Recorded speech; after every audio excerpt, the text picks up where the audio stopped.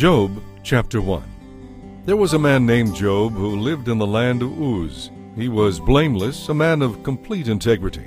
He feared God and stayed away from evil. He had 7 sons and 3 daughters. He owned 7,000 sheep, 3,000 camels, 500 teams of oxen, and 500 female donkeys, and he employed many servants. He was, in fact, the richest person in that entire area. Every year when Job's sons had birthdays, they invited their brothers and sisters to join them for a celebration. On these occasions, they would get together to eat and drink.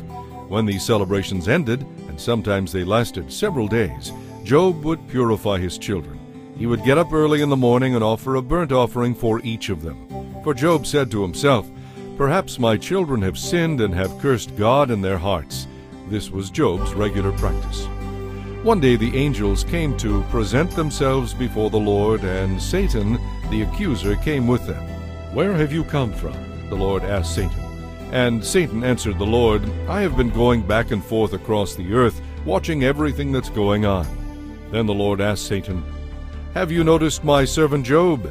He is the finest man in all the earth, a man of complete integrity. He fears God and will have nothing to do with evil." Satan replied to the Lord, "Yes, Job fears God, but not without good reason. You have always protected him and his home and his property from harm. You have made him prosperous in everything he does. Look how rich he is. But take away everything he has, and he will surely curse you to your face." "All right, you may test him," the Lord said to Satan. "Do whatever you want with everything he possesses, but don't harm him physically." So Satan left the Lord's presence. One day, when Job's sons and daughters were dining at the oldest brother's house, a messenger arrived at Job's home with this news: "Your oxen were plowing, with the donkeys feeding beside them. When the Sabaeans raided us, they stole all the animals and killed all the farmhands. I am the only one who escaped to tell you." While he was still speaking, another messenger arrived with this news: "The fire of God has fallen from heaven and burned up your sheep and all the shepherds. I am the only one who escaped to tell you." While he was still speaking, a third messenger arrived with this news: "3 bands of Chaldean raiders have stolen your camels and killed your servants. I am the only one who escaped to tell you."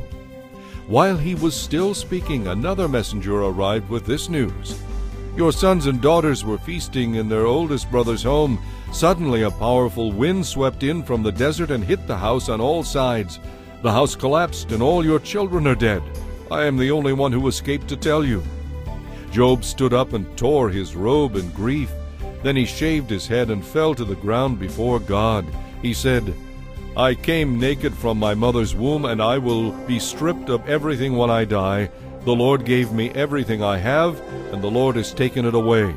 Praise the name of the Lord." In all this, Job did not sin by blaming God.